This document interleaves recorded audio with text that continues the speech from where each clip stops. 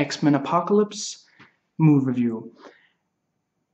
Apocalypse returns and threatens to destroy the world, so Mystique helps gather more X-Men, and yeah, it's a fight. The climax is almost the only time this movie has any action. It's pretty good, but it's just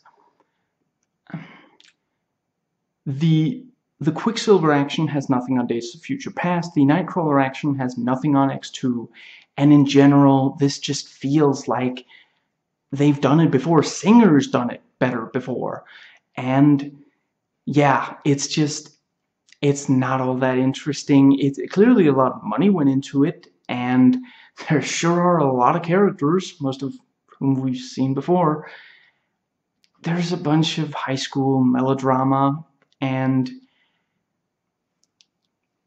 characters that are supposed to seem really tough and hardened and just come off as emo teenagers that just, they want to destroy the world because life is pain, man. If you like this review and want a more detailed one, the link is in the description box.